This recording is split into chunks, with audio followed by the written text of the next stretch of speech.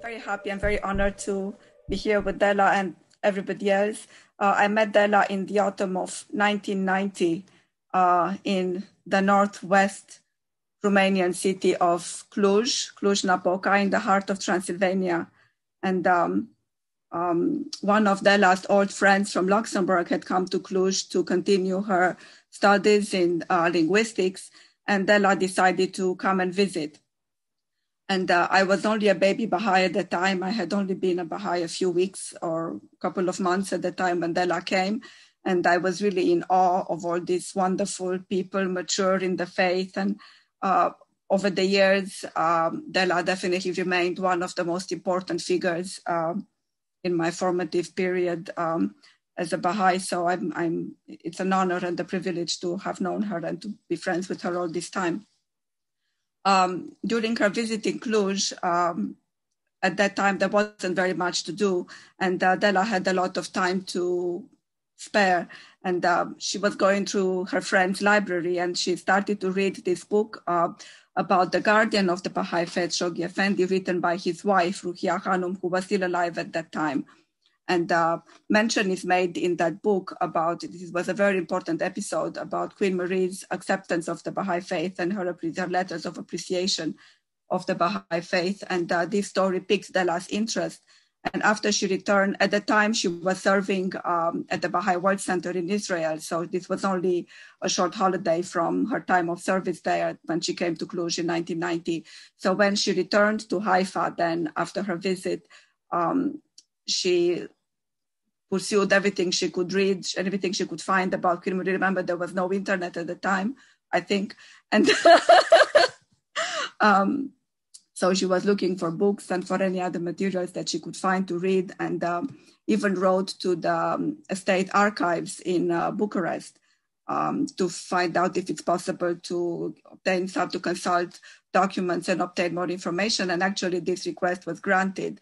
So in the summer of 91, Della, who had studied French and international studies in college, she was planning to go back for graduate studies in translations and interpreting.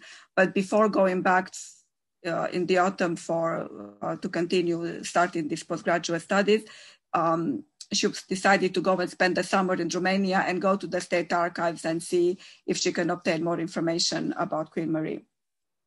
In May 91, Ruqia Khanum, Shoghi Effendi's wife, April and May, she actually came to Romania for a visit. And I've met her myself a couple of times on that occasion.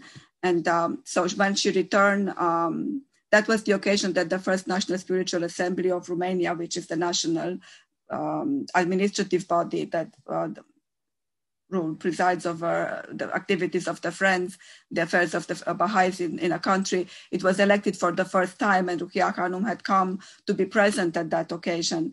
And so when she returned to Haifa, where she was residing after her visit in Romania, she was telling everybody, her experiences, how thirsty people were for spiritual things, and how, it's a receptive moment in the history there after the fall of communism. And she was encouraging everybody to go and spend time there to help develop the community and consolidate it.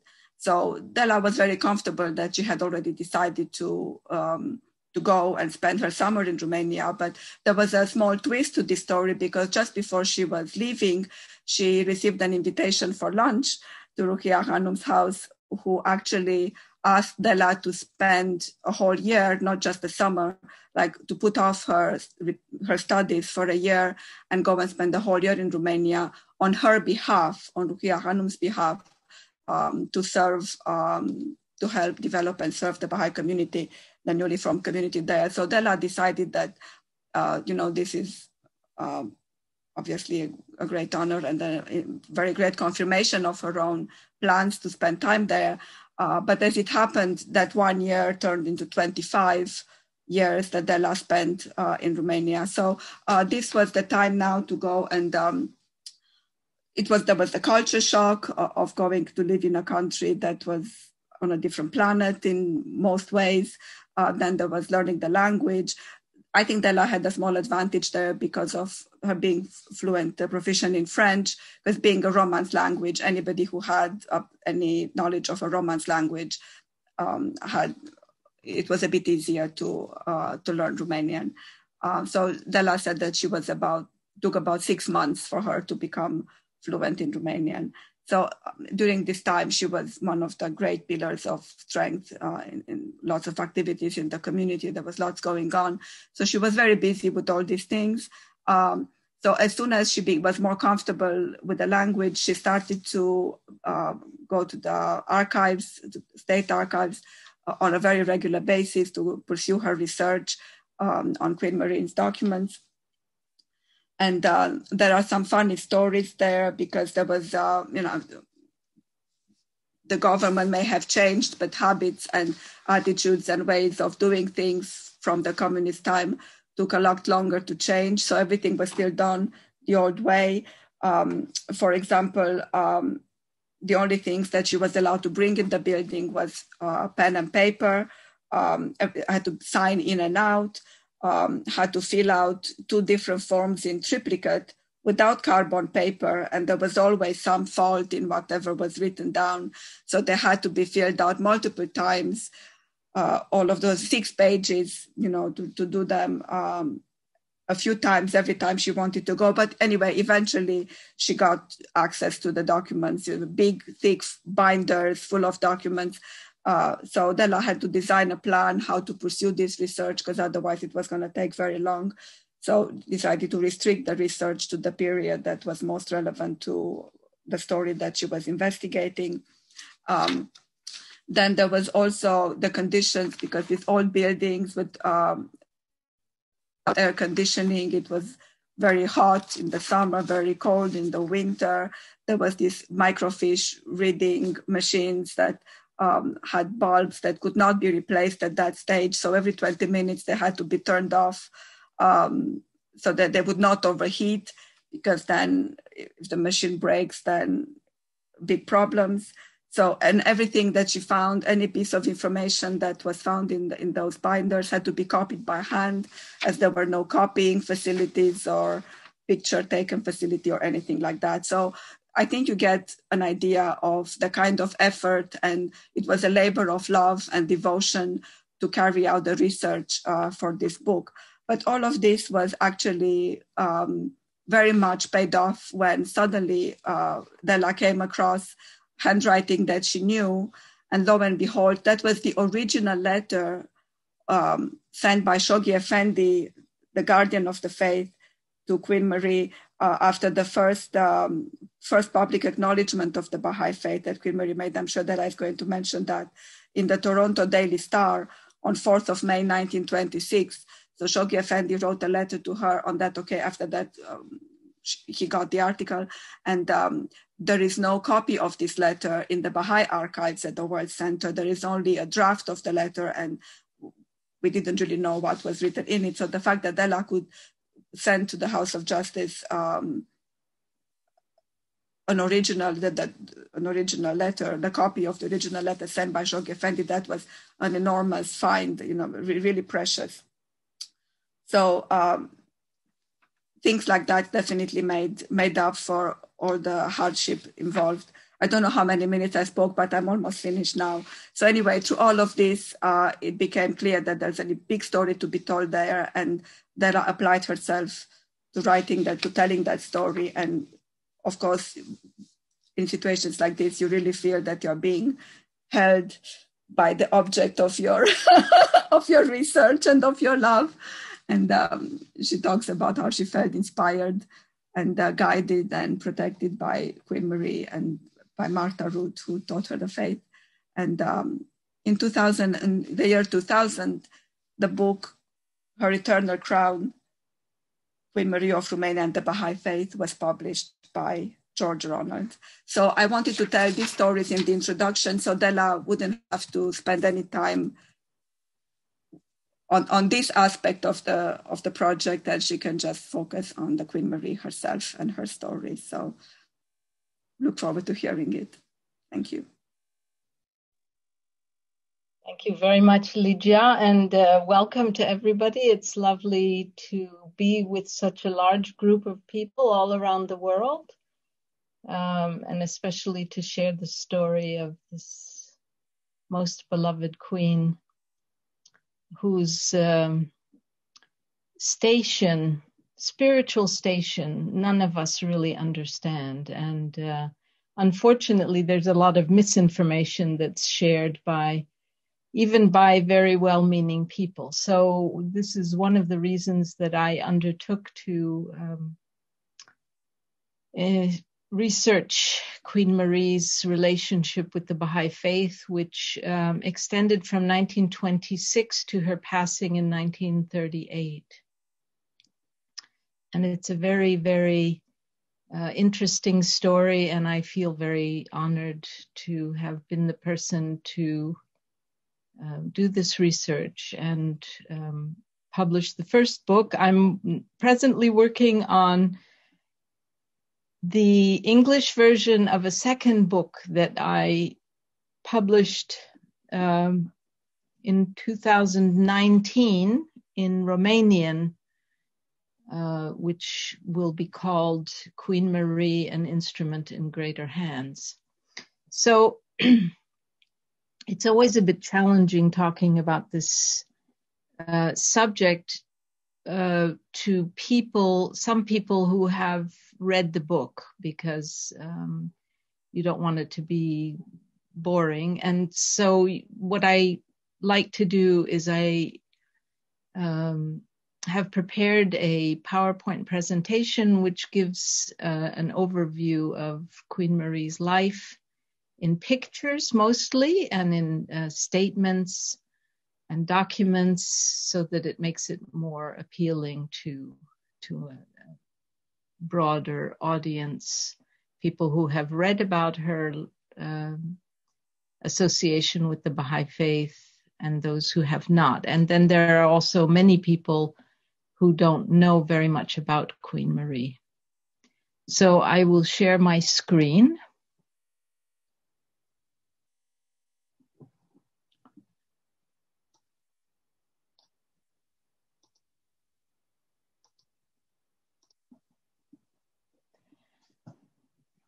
So as I said, the first book that I wrote is called Her Eternal Crown, Queen Marie of Romania and the Baha'i Faith. And I believe that it's a pretty extensive picture of this relationship that Queen Marie of Romania had with the Baha'i Faith. For those of you, as was mentioned in the introduction, who don't know anything about the Baha'i Faith, you can stay on afterwards. There are many beautiful introductory books that can be obtained online. And there's also the Baha'i.org, which is the official website of the Baha'i International Community, which links to a very extensive library of books that are online. So I would like to begin by introducing Marie as the granddaughter of Queen Victoria, who has an interesting story related to the Baha'i Faith. And I'll just mention that these paintings that you'll see throughout, it's just one painting that you'll see throughout this presentation, are paintings done by Queen Marie herself. So Queen Marie was the daughter of Alfred, who was the second son of Queen Victoria and Prince Albert. Alfred married Grand Duchess Marie of Russia, who was the only daughter of Czar Alexander II. So she's from two very powerful families. And she was born in 1875. This is Queen Victoria, who was known as Her Majesty Victoria by the grace of God of the United Kingdom of Great Britain and Ireland, Queen Defender of the Faith, Empress of India.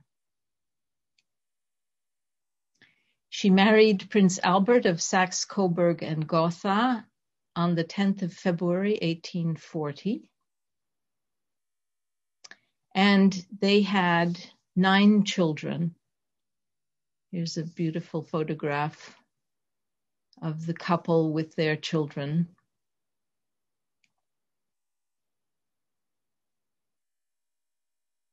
This is Prince Alfred, who was the Duke of Edinburgh as a young man. And I mentioned that there was a connection between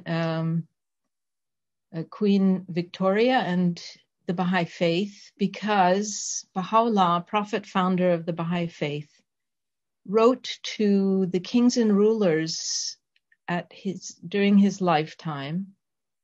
And one of them, of course, was Queen Victoria. And in his letter to her, he says the following: O Queen in London, we make mention of thee for the sake of God, and desire that thy name may be exalted through thy remembrance of God, the creator of earth and heaven. He verily is witness unto that which I say. We have been informed that thou hast forbidden the trading in slaves, both men and women.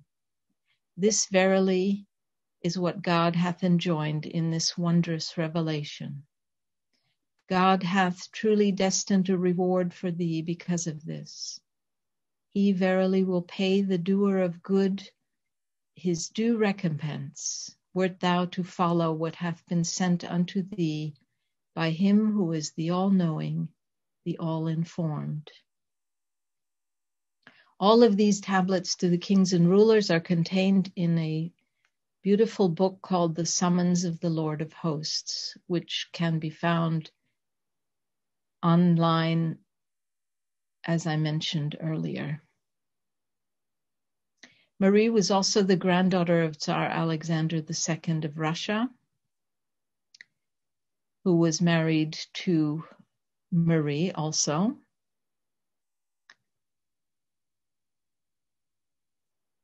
This is a photograph of Tsar Alexander II, His Imperial Majesty, the Emperor and Autocrat of all the Russias. He had just one daughter,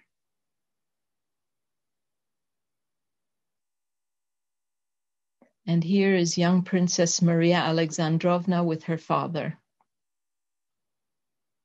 shortly before she married. This is a photograph of Princess Maria Alexandrovna on her wedding day.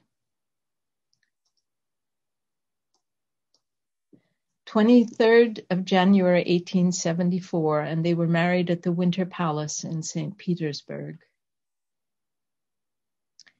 Here she is with her father and her brother on the left and her husband on the right, Duke Alfred of Edinburgh. So they are the parents of Queen Marie.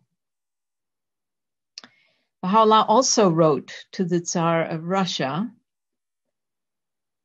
a letter contained in the same volume, The Summons of the Lord of Hosts, in which he says, O Tsar of Russia, whilst I lay chained and fettered in the prison, one of thy ministers extended me his aid. Wherefore hath God ordained for thee a station which the knowledge of none can comprehend, except his knowledge. Beware lest thou barter away this sublime station. Thy Lord verily doeth what he willeth. What he pleaseth will God abrogate or confirm. And with him is the knowledge of all things in a guarded tablet. For those of you who might not be Baha'is, some of these things may be a little bit strange or complicated, but as you read more from the Baha'i writings, from the writings of Baha'u'lláh, you will probably come to appreciate, like many of us, the beauty of these writings. So out of the union of these two great houses was born Marie, daughter of the Duke and Duchess of Edinburgh.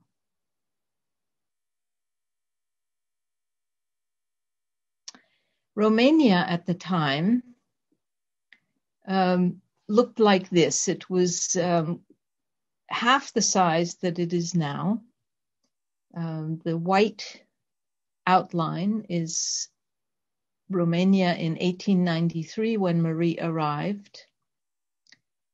And you'll see that it is surrounded by the Black Sea, Bulgaria, Serbia, what was then Austro-Hungarian Empire, Ukraine, and Bessarabia.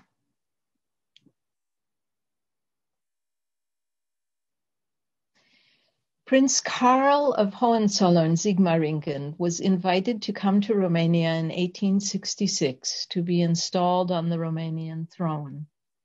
He Romanized his name to Carol and declared himself king in May 1881.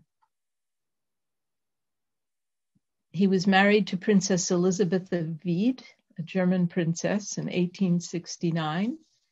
They had one child, Maria, born in 1871, who died when she was 3 years old, leaving the princedom without an heir. And what is interesting about Princess Elizabeth of Wied was that she was one of the princesses that was being considered when Queen Victoria was looking for a wife for Prince Alfred, who became Queen Marie's father.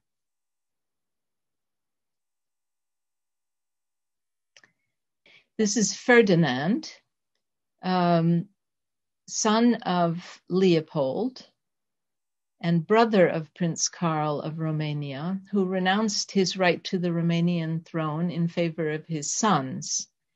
His eldest son, William, did not want to become Prince of Romania, so this responsibility fell in 1886 to Prince Ferdinand, nephew of German-born Romanian King Carol, and he would wait until 1886 to ascend the throne. And in this time, he had to find a wife and carry on the line of succession.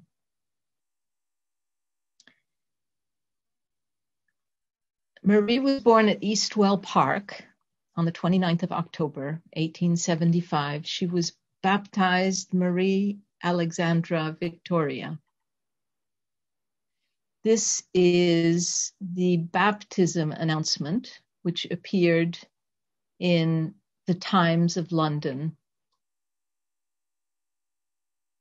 I wasn't able to find her birth announcement, but hopefully someday I'll manage to do that.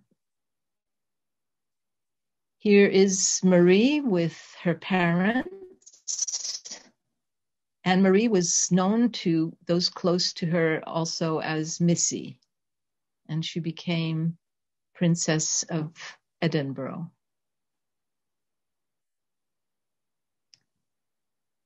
This is her as a young child, an avid reader all of her life.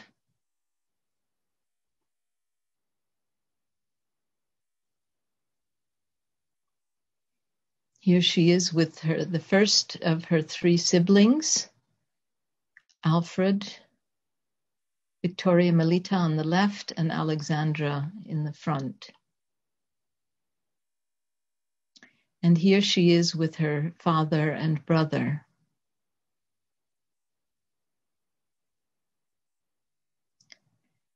These are the Edinburgh children at play with their cousins. And here is a portrait done of the Duke and Duchess of Edinburgh with their eldest children. And this is a picture of Missy holding a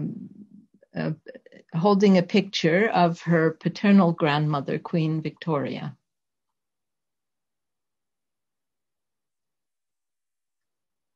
A photograph taken in 1837, which she indicated by writing the date on her dress, on her collar. And here she is at that same time with her two sisters, older sisters. And here are the first 5 children.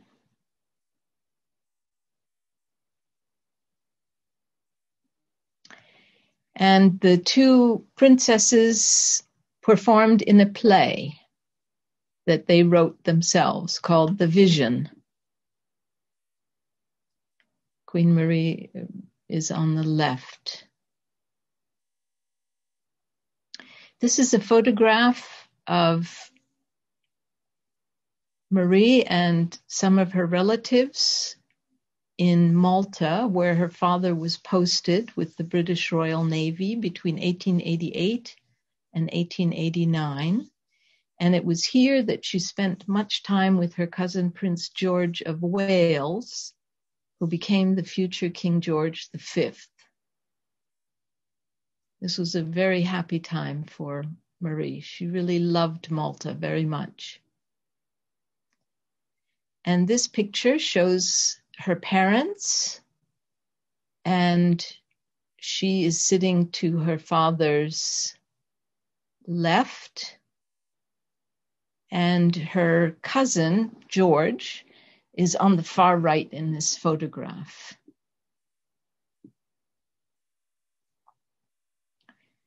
Here she is with cousin George, later King George V. There was a romantic interest on both sides, especially from George. But Marie's mother, even though she was married to a British prince, did not like the Brits very much, so she did everything she could to prevent this marriage. What is interesting to me is that Hanna Pakula, who is a biographer of Queen Marie, wrote that she believed that if Marie had become queen of Great Britain, she would have had to follow in many, many footsteps of earlier queens, queen consorts. Whereas because she became only the second queen of Romania, she was really able to develop that position in a way that was quite unique and wonderful. So Marie became the wife of Crown Prince Ferdinand of Romania, who was later King Ferdinand, and she was also the mother of Carol, Elisabetha, Marie, Nicholas, Ileana, and Mircea. This was Prince Ferdinand Victor Albert Meinrad of Hohenzollern-Sigmaringen, who was born on 20 July 1865. It's a photograph of him as a young boy. And this is Princess Marie at about the time that she got married. Here's the couple. This is their official engagement photograph in 1982. And this was the announcement that was made of their wedding at Sigmaringen in Germany on January 10th, 1893. Here's the beautiful bride.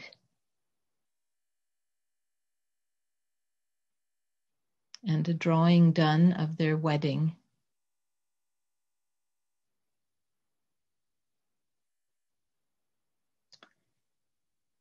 Here's the young couple, and I particularly like the photograph on the right because they're skating. So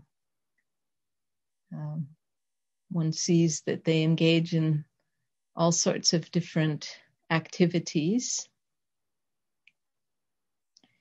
And here is the family gathered with Czar Nicholas of Russia, who was Marie's cousin. He and his family, of course, were assassinated during the Russian Revolution. And in this photograph, although it's not that apparent, but I have another photograph where it shows just Marie, you can see that she is pregnant. She's on the far left.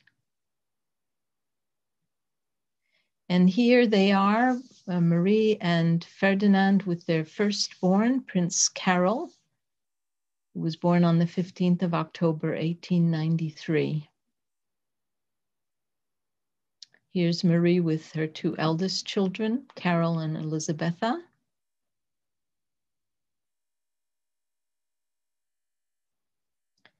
And the family continued to grow, adding Marie and Nicholas. In the right-hand photograph, the family is standing with King Carol and his wife Elizabeth.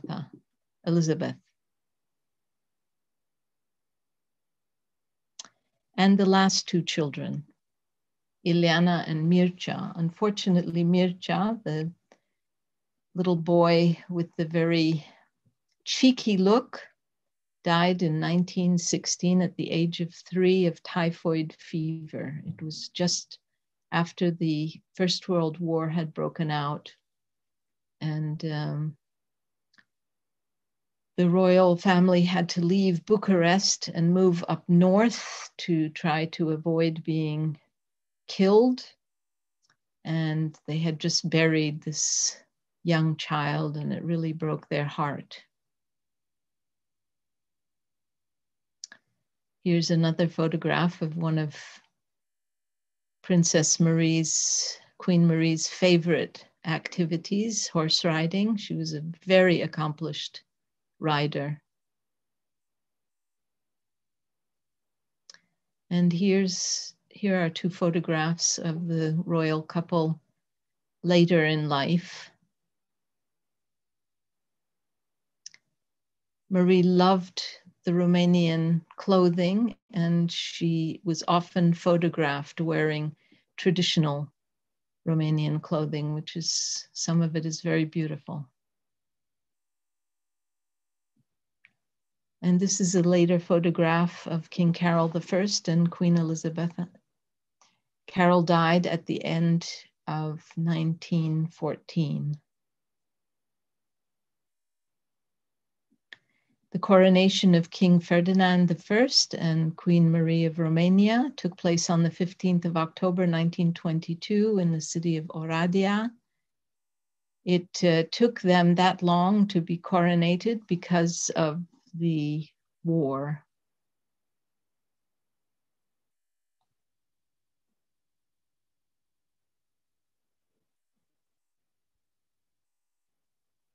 Another photograph of King and Queen. And here is King Ferdinand with his first grandson, Prince Michael, who later became King Michael, King Mihai, who died not too long ago.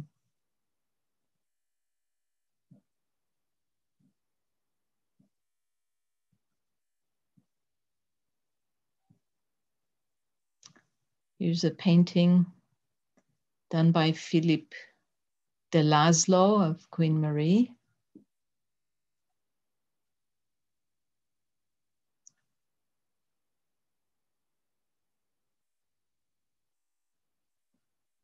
Again, in the Romanian traditional costume.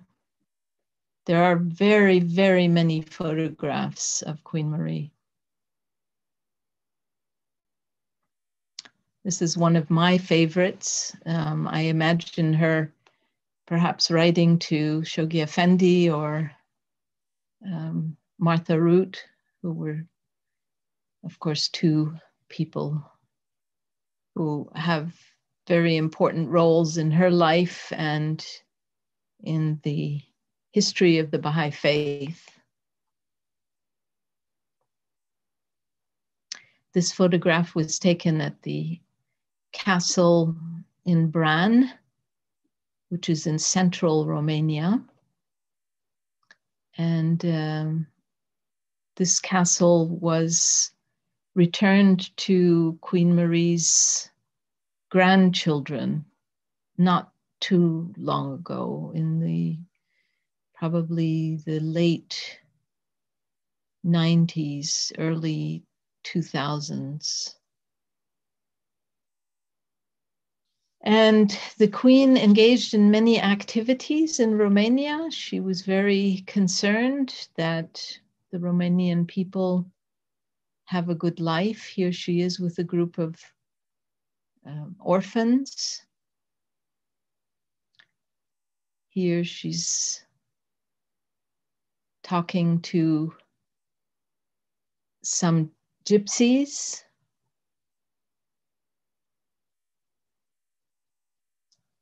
Here in a town received by the older generation. And during the war, she was very, very well known for doing her part in helping out the war wounded. She did not have medical training, but she would go, she would read them stories, she would bring them gifts, and was really much beloved by the Romanian people.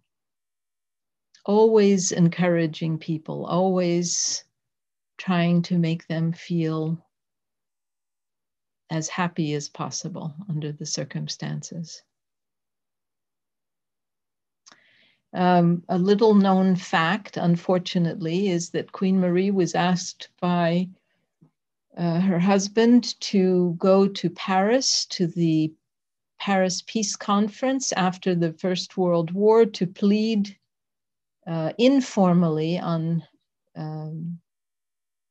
Romania's behalf. And it is because of her lobbying efforts that that were actually very, very successful. She managed to talk to all of these men who were against Romania and not that keen on women being involved in any of these activities. She was able to gain a lot of territory for Romania. So Romania actually doubled in size.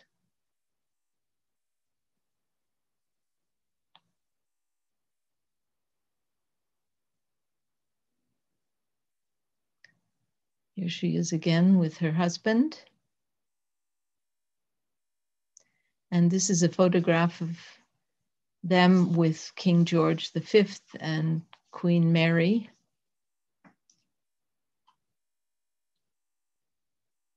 And this is an interesting photograph. It's Queen Marie's driver's license. And one of Ligia and my friends, Vara Enayati, who has been a Baha'i pioneer in Romania for many, many years, was able to purchase this at an auction house. She was an avid and very good driver.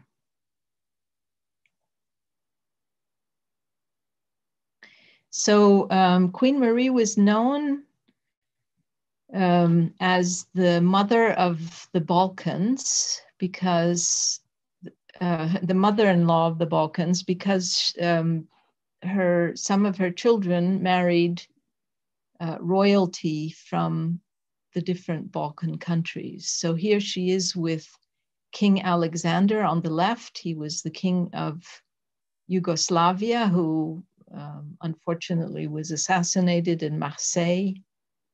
Her daughter Marie married Alexander. And on the right are the Duke and Duchess of York, later King George VI and Queen Elizabeth. They are the parents of the current Queen Elizabeth.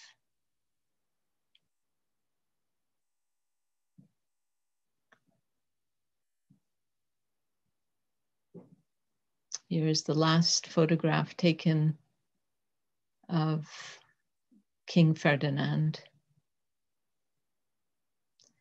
and his coffin being moved from the central Romanian town of Sinaia to its resting place in Curtea de Argeș, where all of the kings and queens of Romania are buried.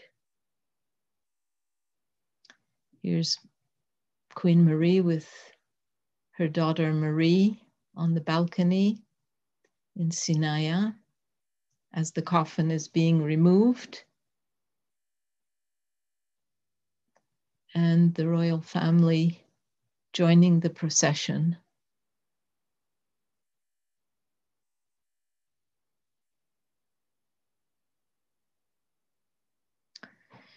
And now we come to Queen Marie's encounter with the Baha'i Faith.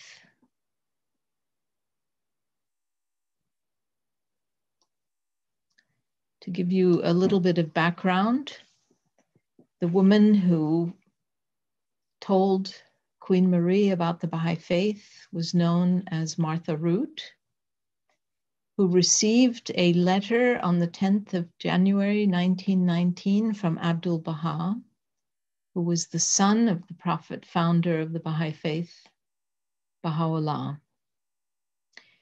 In this letter, Abdul Baha tells Martha Root, "My hope from the blessings of His Holiness Baha'u'lláh is that thou mayest forget rest and composure, and like unto a swift flying bird, thou mayest reproduce the melody of the kingdom and engage in songs and music in the best of tunes. All ears are alert for the summons to the most great peace. It is therefore better for thee to travel now around the world, if this is conveniently possible, and roar out the call of the divine kingdom. Thou shalt witness great results and extraordinary confirmations." Martha Root took this very much to heart. She set out not long afterwards on her world travels. It's said that the only country she did not visit was Russia because she never received a visa. This was her passport photograph. And to give you an idea of some of the places that she visited, Australia,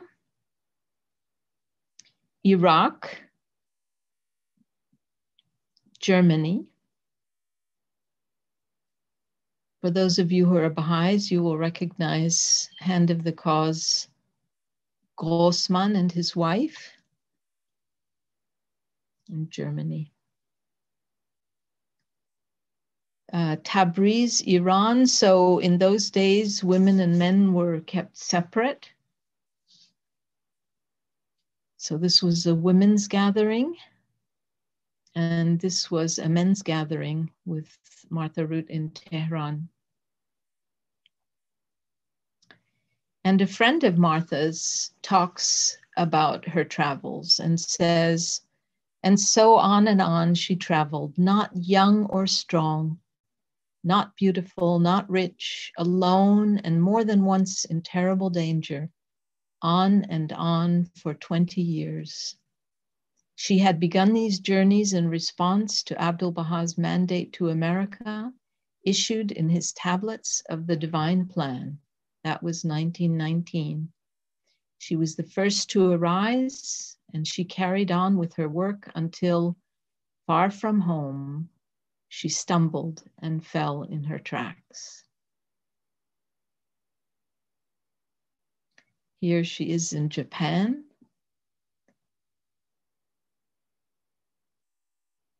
Hand of the Cause Agnes Alexander is standing behind Martha Root. Here in Egypt, some of you may recognize Mr. Aziz Yazdi on the left, seated on the left. and a photograph of Martha in India and here in Bulgaria. And in the Holy Land.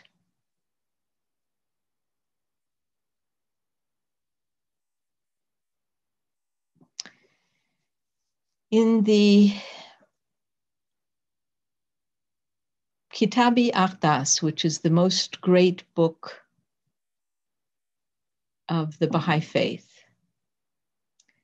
Baha'u'lláh says, "How great the blessedness that awaiteth the king who will arise to aid my cause in my kingdom, who will detach himself from all else but me.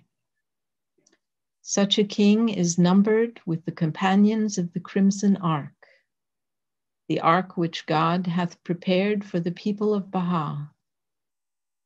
All must glorify his name, must reverence his station, and aid him to unlock the cities with the keys of my name, the omnipotent protector of all that inhabit the visible and invisible kingdoms.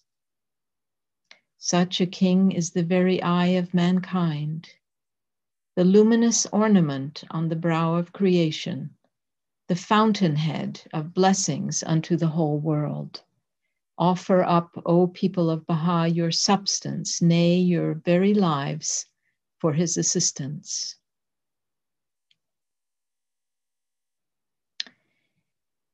The Baha'i Faith had a guardian who was head of the faith after his grandfather Abdul Baha passed away. He was married to Ruhia Rabbani, and Lija spoke about her. She wrote in the book that I read during my first visit, from the inception of Shoghi Effendi's ministry, she not only turned her loving heart to him, and he's talking here about Martha Root, but constantly sought his advice as to her plans. It would not be exaggerating to say they had a partnership in all her undertakings, marked by a mutual love and confidence, all too rare in the harassed life of the guardian. They kept in close touch, a flow of letters and cables apprising him of her plans, her needs, her victories, her requests for guidance, and his unfailing answers, giving encouragement and advice.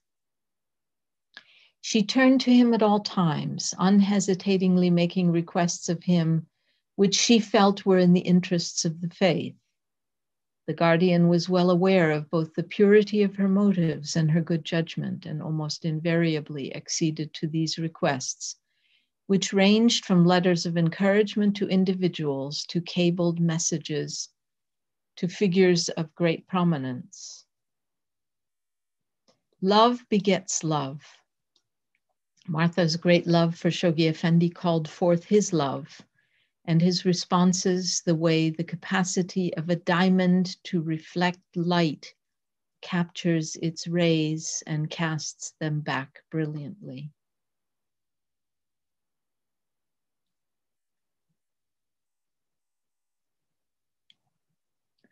She went on to say Martha Root was firmly convinced, as are actually all Baha'is, that in her possession was the most priceless gem the world had ever seen, the message of Baha'u'lláh. She believed that in showing this gem and offering it to anyone, king or peasant, she was conferring the greatest bounty upon him he could ever receive. It was this proud conviction that enabled her, a woman of no wealth or social prestige, plain, dowdily dressed, and neither a great scholar nor an outstanding intellectual, to meet more kings, queens, princes, and princesses, presidents, and men of distinction, fame, and prominence, and tell them about the Baha'i faith than any other Baha'i in the history of this cause has ever done. And again, Shoghi Effendi used to remark that out of his suffering, something always seemed to be born. He would go through these ordeals by fire, for indeed he seemed to fairly burn with suffering, and then some rain from heaven in the form of good news would shower upon him and help to revive him. He had this great suffering primarily because of the persecution of the Baha'is in Iran and in other places. This was the good news. Next, Bucharest. The American minister said I could not see the Queen Marie of Romania, but I wrote her a letter and sent her Abdu'l-Baha's picture and Dr. Esselmont's book, which is known as Baha'u'lláh in the New Era. This was a letter Martha Root sent to her friend Ella Goodall Cooper on the 19th of February, 1926. This was what Marie looked like, Queen Marie, in 1926.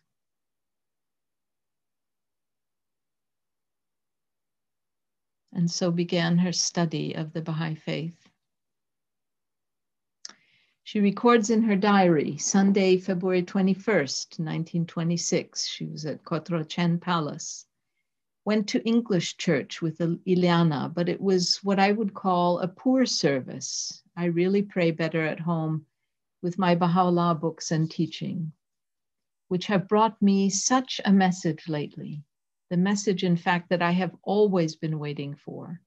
It has become a joy and comfort to me and has at last brought God quite near. For the first time, I have felt religion. Every principle of Baha'u'lláh is acceptable to me, understandable, of greatest and perfect help. All my hazy desires and thoughts have been suddenly made concrete by this teaching. My whole soul answers, it feels it to be the teaching. I am also giving it to Ileana, for she too is a great searcher and astonishingly open and waiting for truth. Then on that same day, she writes to her friend Loie Fuller, lately a great hope has come to me from one Abdu'l-Baha. I have found in his and his father Baha'u'llah's message of faith all my yearning for real religion satisfied. If you ever hear of Baha'is or of the Baha'i movement, which is known in America, you will know what that is, what I mean. These books have strengthened me beyond belief, and I am now ready to die any day full of hope. But I pray God not to take me away yet, for I still have a lot of work to do. This was a page from the first letter that Marie addressed to Shoghi Effendi, guardian of the Baha'i faith, in which is this phrase, with bowed head, portion of this phrase, with bowed head I recognize that I too am but an instrument in greater hands and rejoice in the knowledge. And as I mentioned at the beginning, my second book is called An Instrument in Greater Hands. Martha Root wrote to Shoghi Effendi to tell him that she had met the Queen, and he wrote back saying, I am thrilled by your account. And he extended an invitation to the Queen to visit the holy shrines in the Holy Land.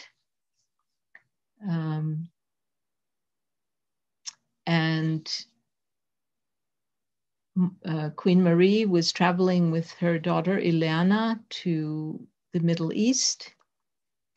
And Shoghi Effendi writes, family of Abdu'l-Baha, join me in renewing the expression of our loving and heartfelt invitation to your gracious majesty and Her Royal Highness Princess Ileana to visit his home in Haifa.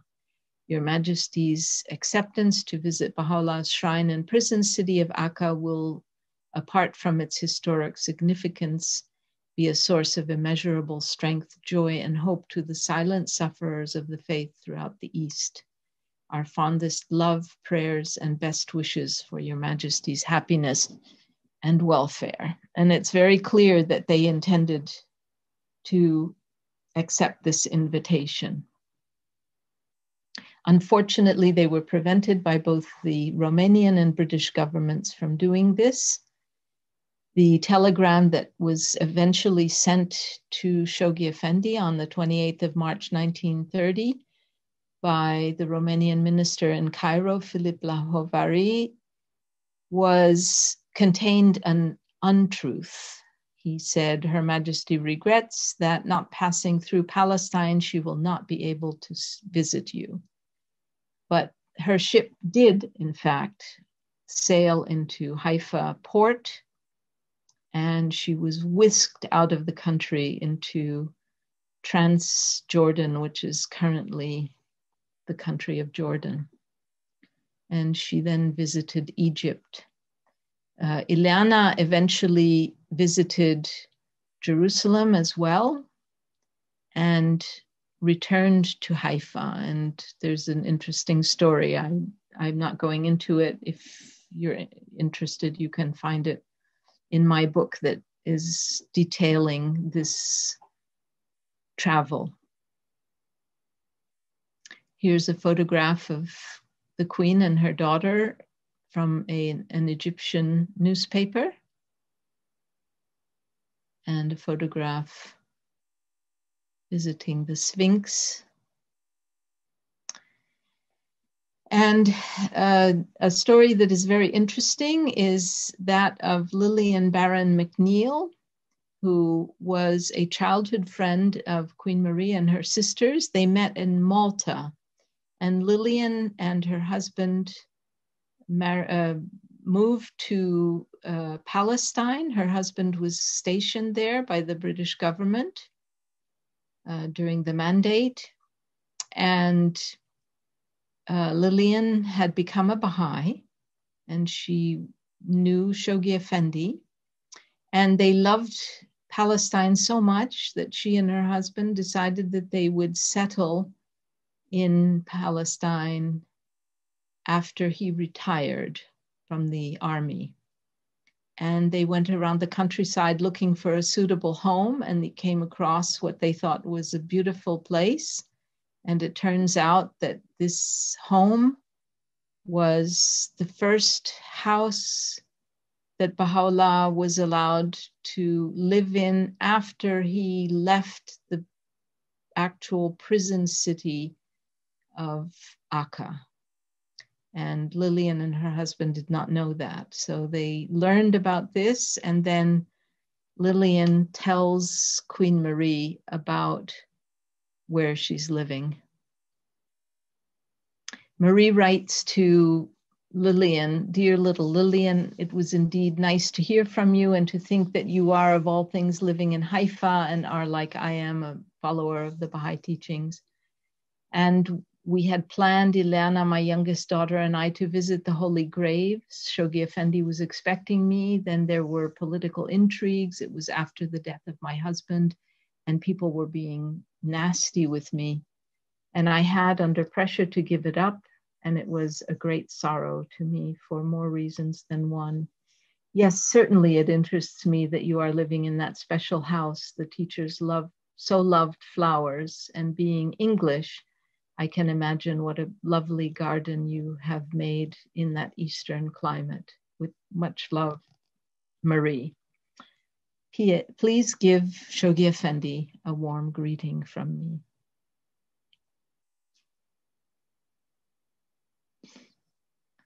This is an appreciation that Queen Marie wrote and sent to Shoghi Effendi. And it says, the Baha'i teaching brings peace and understanding. It is like a warm, wide embrace, gathering together all those who have long searched for words of hope. It accepts all great prophets gone before. It destroys no other creeds and leaves all doors open. Saddened by the continual strife amongst believers of many confessions, and